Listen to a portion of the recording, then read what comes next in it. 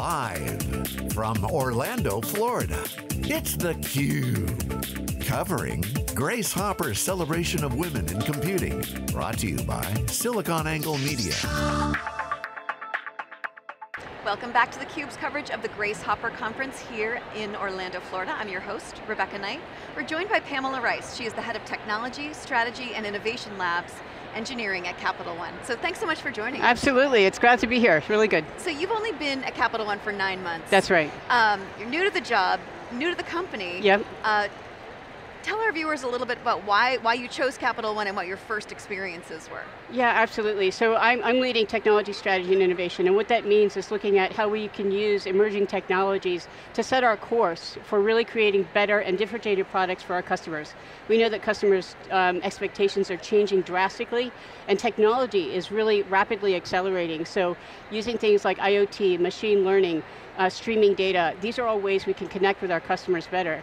And it's funny, when I first walked into Capital One doors to interview 9 months back, they had been talking to me for some time, and I'm like, okay, I'll talk to you. I didn't have high expectations, but I walked into— Because you thought it was a buttoned up kind of— And I've been part of fintech and startups, and I'm like, rapid, let's change the world kind of thing. And I walked into the building in Richmond, and I asked the person, because I could immediately see that teams were working on things together. There was a sense of real purpose and energy. It was like you could feel the energy in the walls. They were using buzzwords like machine learning, and I was like, wait a minute, I must have gone to the wrong place. And I went back to the front desk, and I'm like, is this Capital One? And I really did that, because it felt like a tech company. And the walls were bright and shiny, and people were running around, and it was a little bit of a hectic pace to it. And I just thought immediately, there's something to this place that looks different than my expectations of a bank were. So what is Capital One doing right in the sense of bringing this technology buzz into a financial institution? Yeah, I mean, I think that it's safe to say that Capital One really understands that customer expectations are changing so fast, and technology is changing so fast, that they have to invest heavily in technology to really reach their customers and go where their customers are going to want to go. So looking at, and part of my job is looking at strategy, where do we think technology is going to go, and how do we make big bets now so that we can meet our customer needs in the future? And I think one of the things that holds true for me is that our internal moral compass, our fiber, our DNA comes out when we talk about how we get there. We want to get there together with diverse teams, and that's why it's so important for us to be here, because the way we build products is the way that we will connect with our customers, and we want our customers, all of our customers, to feel connected to our products, not just one segment of the community. So talk to me a little bit about the process of designing a new product for your customers and with that diverse team behind it.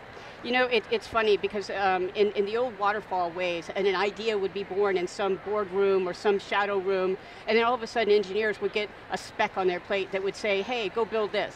And oftentimes they were so disconnected from the customers.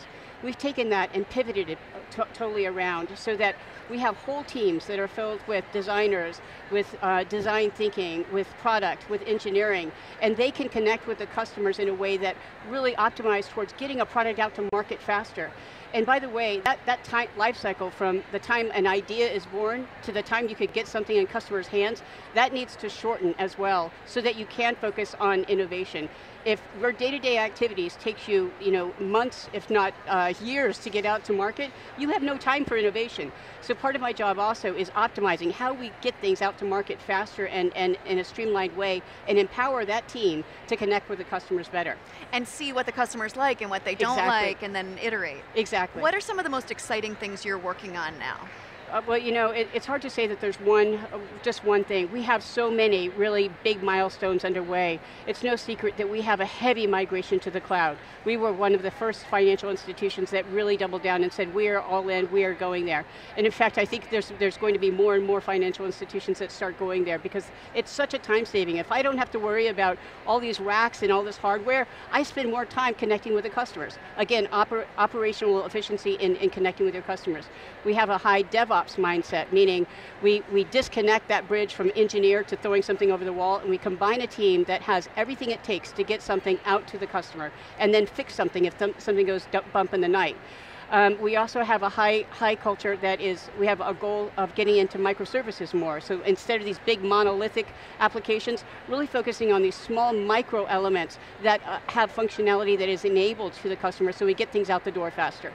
So when you talk about diverse teams, and you're talking about a lot of cross-functional teams, so you've got teams with engineers and designers on them working together, but you're also talking about racial diversity and gender diversity. Absolutely. So how do you make that happen? You know, it's a tough problem, and you know, I've been asked a lot of questions about how do you have diversity programs that actually work. And I will say, it is not just one program. When you're focusing on diversity, you can't just think about it from a program perspective, you have to think about it at your DNA level. Like every conversation, every way that you think about who should be promoted, or who should get an opportunity, or economic parity, all of these things you should be questioning, hey, am I thinking about this through a diversity lens? And so even in conversations I have with my team where somebody should bring up something as innocuous as man hours, I correct them, I say, it's not man hours, these are people hours. Right. So even if you can have those small hints, you need a program, absolutely, but you need diversity included in every conversation you have, whether it is about who's going to get promoted, who's going to get a bonus, or how we talk about people and where they spend their time. And as a woman engineer, and I hate saying a woman engineer, you're an engineer, you're a human being engineer. Exactly, thank you. But you also are a role model to the younger women here at Grace Hopper. Yeah. What is your best advice for them if they want to have a career as an engineer? You know, it was funny, yesterday I was on a panel and over 700 people came. I was just so honored to be part of that experience. And you know, my role in technology and being an executive now in technology really has shifted quite a bit, and I feel like it's my job to give back to the community. There's nothing more empowering for me personally than to see somebody helped by words of advice or being connected to somebody else. And I think my biggest words of advice are really to know that you deserve it. Know that you deserve this career. Know that you deserve to dream big. You deserve a loud voice. You deserve a seat at the table. You deserve the whole table. You deserve whatever you want to dream, and if you have voices in your head or external voices that are telling you you can't have it, quiet those voices and believe in yourself, because there's nothing more powerful than believing in yourself. And you know, we are all here believing in you, because these engineers deserve it, and I would just tell them to believe that. That's great advice. Thank you. Well, Pamela, thanks so much for being on our show. It's been really fun talking to you. Thank you so much. We will have more from Orlando and the Grace Hopper Conference just after this.